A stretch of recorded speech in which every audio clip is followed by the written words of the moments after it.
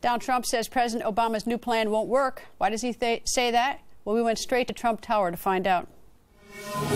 Donald, nice to see you. Thank you. The President spoke today, answered some questions about the website and also the fact that so many Americans have lost their individual insurance policies. What did you think? I just think it's a mess. There's never been anything that I've ever seen like this. It is a total catastrophe. And now what he's doing, look, it was the big lie, and now he said, we'll delay the lie for 1 year. That doesn't do anybody any good. So they'll get their insurance back. Number one, the insurance companies won't do it. They're not going to say, oh, we told you last month we're not doing it, and now we'll give it to you for a year. So it was the big lie that's becoming a total catastrophe for the country and really hurting people terribly. Well, I imagine, though, insurance companies, if they can make money by reissuing these canceled policies, that they'd be interested in it. But they don't want to do it short term. They don't want to be treated like that, where, oh, you can do it for a year, and after that, we're not going to let you do it anymore. They got to be treated like everybody else. I mean, this is a plan that doesn't work. It's catastrophic. Now, the website is incredible because it shows the gross income. It's not the biggest problem. It's just the beginning. But it shows the gross incompetence. And I know the president was 35 minutes late for his news conference, which bothered a lot of people because it shows something. And lots of bad Like things. show what? Well, it just shows you're supposed to be on time for a news conference. To me, it shows he probably had no idea what they were doing at the time that he was supposed to be there, because it's all being done on the run. This is all being made up and done on the run, and that's the problem. What do you tell American people? I mean, as they look at this and they think, well, now at least we got a year, maybe. Those were the individual policies. I mean, what would you have advised him to do? Well, I said it first on your show. This thing is going to die of its own weight. It's happening faster than I thought. And when the president said, I understand, he said that he knew nothing about the website. How can your whole administration be based on Obamacare? The whole thing. I mean, your whole legacy is Obamacare. And you're not even enough involved to pick the people that are doing the website?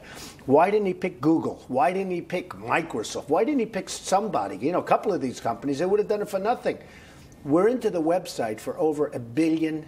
I spend anything. I think they just make them up. Smart people in the office. So we spent over $1 billion. We were at $635 million. It was all screwed up. So instead of going out and getting somebody that knew what they were doing, they hired the same company to keep going. It's a real disaster. It's so embarrassing for the country. But the website is just sort of the most visual problem, is that the whole problem about, we would have had cancellation policies even without a website that went kerplunk. The website shows the incompetence, and it's just right out there for everyone to see. That's what the problem with the website is. It's a disaster. But also the website costing, it's going to be over $1 billion now. And you have a company that blows it. And I know a lot about websites. You don't fix websites. You start all over again. They're trying to fix it. Too complicated to fix. They're starting, you got to start it all over. But why aren't they going out and getting some of our great American, they're using a Canadian company. Why aren't they getting some of our great American companies? Now I understand why the young woman who was the face of the Obama website, I mean, she's being harassed, and, you know, that's totally understandable. Even using the woman. Everything they've done is so bad. It's just, it's cartoonish, except that it's affecting so many people so badly. The most important part is the fact that, as you note, is that it's affecting so many Americans. And a lot of people are terrified, especially those who are very sick and have had these individual policies canceled. But what about the political ramifications? Now, this grandfather clause in this extension is for 1 year. It gets through 2014. We've all know that the 2014 midterm elections are around the corner. Will this help the Democratic candidates? Will this give them enough cover for those who would hold Obamacare against them? Well, first of all, there's a question as to whether or not he's even allowed to do that. You know, he's changing the plan, so I don't even know that he's allowed to do that.